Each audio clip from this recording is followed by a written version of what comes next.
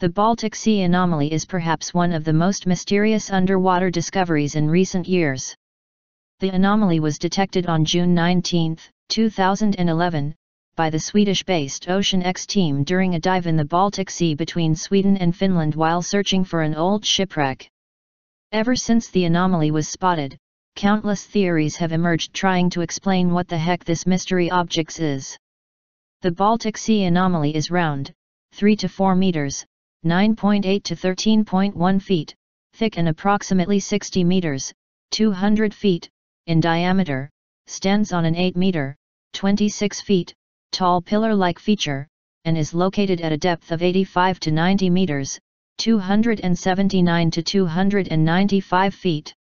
A year after discovering the object, the team decided to explore the anomaly more, and clarify the mystery behind the so-called submerged UFO. However, the group surfaced with more questions than answers. "I cannot explain what we saw, I went there looking for answers, but I came up with even more questions," said Stefan Hogborn, one of OceanX divers in 2012. "During my 20-year diving career, including 6,000 dives, I have never seen anything like this. Normally stones don't burn," Mr. Hogborn said in a press release. "We've heard lots of different kinds of explanations, from George Lucas's spaceship the Millennium Falcon to it's some kind of plug to the inner world, like it should be held down there or something," diver Peter Lindberg said in a press release. Over the last few years, the discovery has generated hypotheses of all kinds.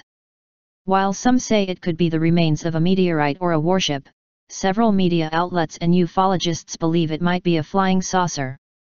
The most skeptical, on the other hand, believe that all research is a farce and is part of a viral marketing campaign, i.e. an advertising trick of OceanX to try to raise money that would help them in other projects related to the search for lost treasures. Interestingly, after OceanX recovered a sample of the so-called anomaly to the surface, it was reportedly found to contain limonite and goethite. Israeli geologist Steve Weiner claimed that these materials are metals which nature could not reproduce itself. Furthermore, if the metals weren't strange enough, Stefan Hogborn, part of the OceanX team, said that their equipment stops working when they approach the Baltic Sea anomaly within 200 m. He is quoted as saying, "Anything electric out there and the satellite phone as well stopped working when we were above the object. And then we got away about 200 meters and it turned on again, and when we got back over the object it didn't work." Diver Peter Lindberg said, "We have experienced things that I really couldn't imagine and I have been the team's biggest skeptic regarding these different kinds of theories. I was kind of prepared just to find a stone or cliff or outcrop or pile of mud, but it was nothing like that, so for me, it has been a missing experience, I must say." OceanX member Dennis Asbury said, "I am 100% convinced and confident that we have found something that is very, very, very unique. Then if it is a meteorite or an asteroid, or a volcano, or a base from, say, a U-boat from the Cold War which has manufactured and placed there, or if it is a UFO. Well, honestly it has to be something." The quotes were first reported at NDTV. However, other experts like Frederick Klingberg and Martin Jacobson disagree and suggest that the chemical composition of the sample resembles that of nodules that are not uncommon in seabeds, and that the materials found, including limonite and goethite, can indeed be formed by nature itself.